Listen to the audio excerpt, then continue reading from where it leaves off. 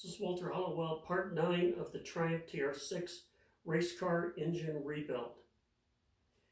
My front plate is installed, the camshaft is in there. I like to take the number 1 piston up to the very top, the absolute top, and I mark this where the keyway is. This will come in handy for top dead center piston number 1. However, before I put the cylinder head on, I want to rotate this so that none of the pistons at the very tip top, and you'll understand why later. We're going to do a test mount of my cylinder head, my race car cylinder head, and I'm going to use a throwaway gasket I've used before, and there's a top and a bottom to these. These pan gaskets are good. They're 30 thousandths of an inch. Before you torque them down. For a stock engine, it's 95 foot-pounds. That brings it down to about 20 thousandths.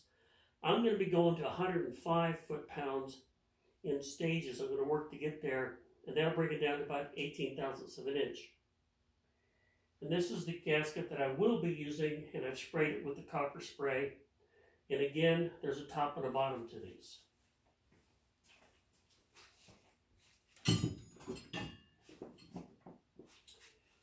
Now we're going to talk about the cylinder head. This is very important. I suggest you get the Cascaster book on Preparation Handbook, and he has a section in there, starting on page 52, of head porting.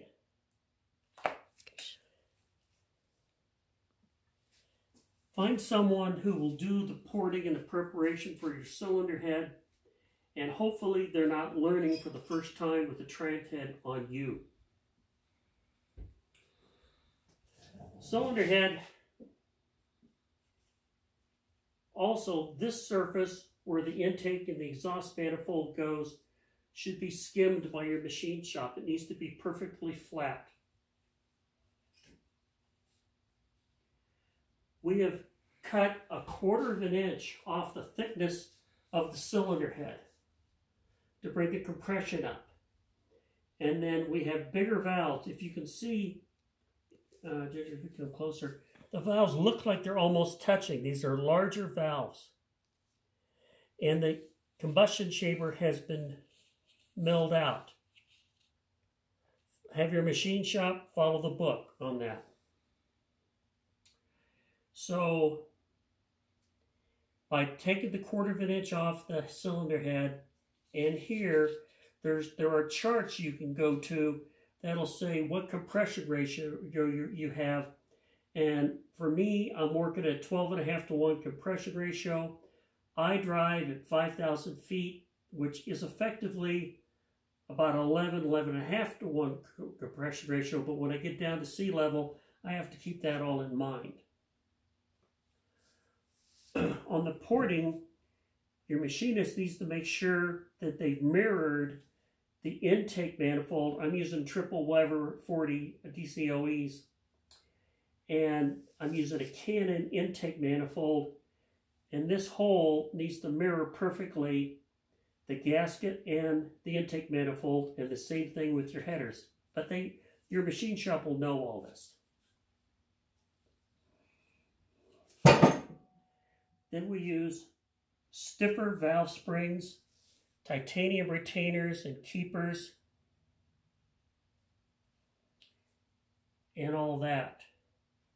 Now, I'm going to go ahead and mount this cylinder head just as a test. I don't need all the studs in here because this is going to come off again.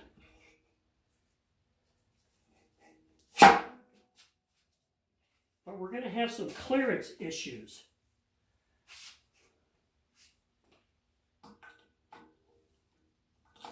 With this fancy rocker arm, roller rockers.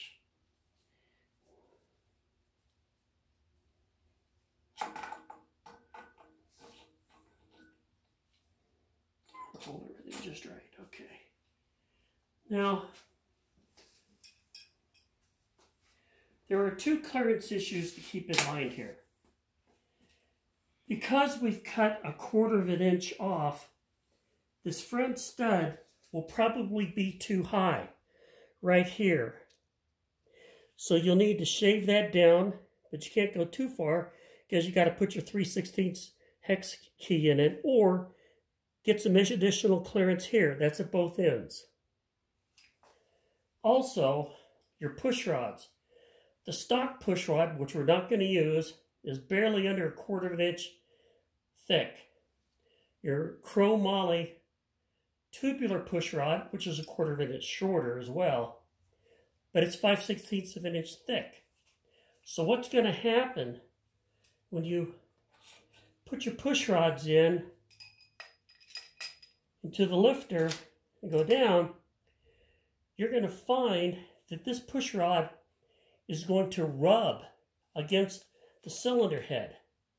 And you need to shine a light in there, turn the valves over with your camshaft, it's not connected to the crankshaft, and make sure, find out where the racing push rod touches the head.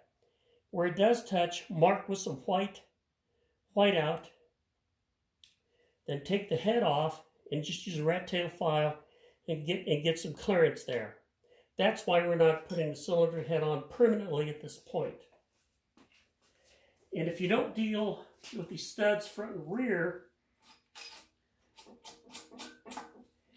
at this end, at the back end, is where the oil hole is. Comes up from here, from the engine to the cylinder head. Up here, this oil galley goes up to the main shaft. And if this isn't seated all the way down, the oil isn't going to flow, and you'll end up damaging the main shaft to your rocker arm assembly. That's why this head goes on and off a couple of times before it stays on. There's a clearance issue with the front and the rear stud for the head, and also for the push rods up against the side of this opening in the casting. Your stock push rods don't have a problem, your racing push rods do, and that needs to be addressed, or you'll have a failure here with your lifters and the push rods. Okay, that's all for part number 9. The moment we're focusing on the cylinder head. Thank you.